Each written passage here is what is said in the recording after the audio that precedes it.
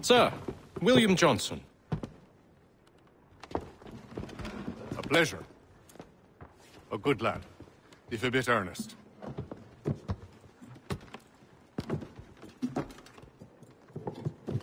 I'm told you're putting together an expedition. We believe there's a precursor site in the region. I require your knowledge of the land and its people to find it. Sadly, my research has been stolen. Without it, I'm of no use to you. Then we'll find it. Do you have any leads? My associate, Thomas Hickey, has been making the rounds. He's quite good at loosening tongues. Well, tell me where I can find him. I'll see if I can't speed things up. We've heard rumors of bandits operating from a compound southwest of here. You'll likely find him there. Charles? Sir. We'd best be off. Of course. Tell me about yourself, William. What's to tell? I was born in Ireland to Catholic parents, which I learnt early in life severely limited my opportunities. So I converted to Protestantism and journeyed here at the behest of my uncle. But I fear my uncle Peter was not the swiftest of men. He sought to open trade with the Conyan Gahaga, but chose to build his settlement away from the trade routes instead of on them. I tried to reason with the man, but... as I said, not the swiftest. So, I took what little money I'd earned and bought my own little plot of land. I built a home, a farm, a store, and a mill. Humble beginnings, but well situated, which made all the difference. So this is how you came to know the Mohawk? Indeed. And it has proved a valuable relationship. But still no mention from your contacts of the precursor site? No hidden temple or ancient constructs? Yes and no. Which is to say, they have their fair share of sacred sites. Earthen mounds, forest clearings, hidden caves. But nothing matching what you describe. No strange metals. No odd glows. It is well hidden. Even to them, it seems. But cheer up, my friend. You'll have your precursor treasure. I swear it. To our success, then. And soon. There you are. My thanks, Master Kenway. Now, tell me what it is you need.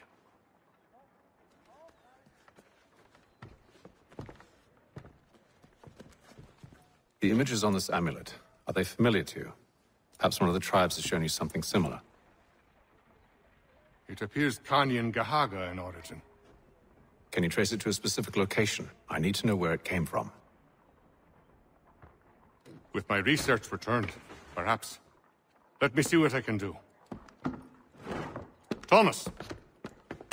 What? Rent yourself a room. And a bath as well. I suspect we'll be here for a while. Evening, gentlemen. Charming. Oh, peace, Charles. He'll grow on you. Oi! Catherine, you fussock! Get back here! Daddy needs a drink. How fares the search? Maths and maps are not cutting it. What of your local contacts? We'll need to earn their trust before they'll share what they know. I have an idea on how we might be affecting that. There's a man who's taken to enslaving natives. Rescue them, and they'll owe us. Do you know where they're being held? Afraid not. Benjamin Churchwill. He's a finder and a fixer. He's also on your list. And there I was, wondering whom I might solicit next. Well done. This business with Silas confuses me. If Britain stands any chance of pushing back the French, they must ally with the natives, not enslave them. Silas is loyal only to his purse. That his actions harm the crown is irrelevant. So long as there are buyers for his product, he'll continue to procure it. All the more reason to stop him, then. My days are spent in Congress with the locals, attempting to convince them that we're the ones they should trust. That the French are merely using them as tools, to be abandoned once they've won. Your words must lose their strength. when held against the reality of Silas' actions. I've tried to explain that he does not represent us. But he wears the red coat. He commands the fort. I must appear to them either a liar or a fool. Likely both. Take heart, brother. When we deliver them his head, they'll know your words were true.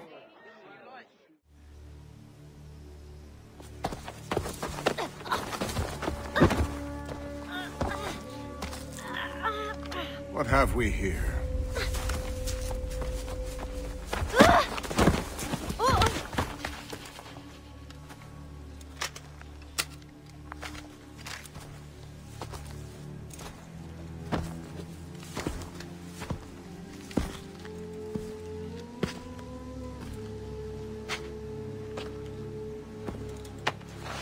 You look familiar. Where have I seen you before?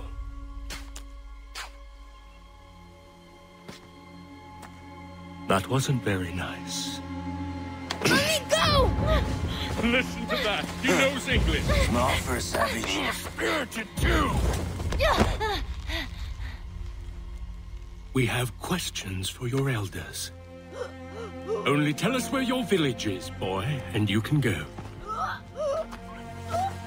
Best do as he asks, child. I could snap your neck, you know. A little more pressure, and pop. The sad little flame of your life extinguished. You are a nothing, a speck of dust. You and all your ilk, living in the dirt like animals, oblivious to the true ways of the world. The wiser among you recognize the shape of the future. They throw themselves at our feet and beg mercy. But not you, it seems. No. You cling desperately to your ways, too ignorant to know your folly. But I am not unkind. And so I spare you, that you may carry word to your people. Let them know the sooner we are given what we seek, the sooner you can return to your pathetic, empty lives. A fair trade, is it not? What is your name? Charles Lee. Why do you ask? So I can find you.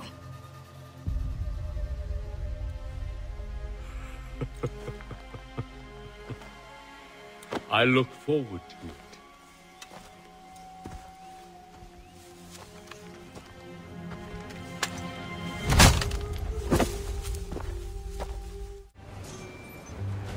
We've done it!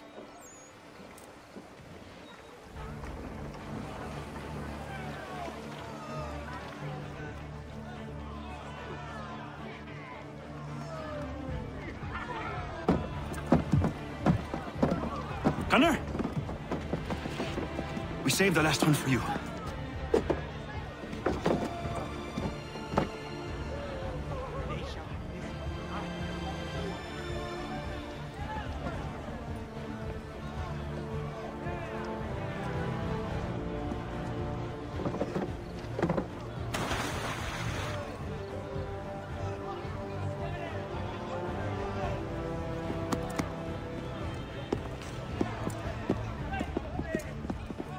Best we get out of here, huh?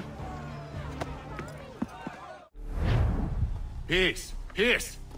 Have I not always been an advocate? Have I not always sought to protect you from harm? If you wish to protect us, then give us arms, muskets and horses that we might defend ourselves. War is not the answer. We remember, Stanwix. We remember you moved the borders. Even today your men dig up the land, showing no regard for those who live upon it. Your words are honeyed, but false. We are not here to negotiate, nor to sell. We are here to tell you and yours to leave these lands. So be it. I offered you an olive branch, and you knocked it from my hand. Perhaps you'll respond better to the sword. Are you threatening us? Yes. Oh no. What have you done? Ensured an end to your schemes. You sought to claim these lands for the Templars. Aye. that we might protect them. Do you think that good King George lies awake at night, hoping that no harm comes to his native subjects? Or that the people of the city care one whit about them? Oh, sure. The colonists are happy to trade when they need food or shelter, or a bit of extra padding for their armies. But when the walls of the city constrict, when there's crops that need soil, when there's no more enemy to fight, we'll see how kind the people are then. The colonists have no quarrel with the Iroquois. Not yet, but they will. 'Tis the way of the world. In time, they'll turn. I could have stopped it. I could have saved you all. You speak of salvation, but you were killing them. Aye, because they would not listen. And so, it seems, neither will you.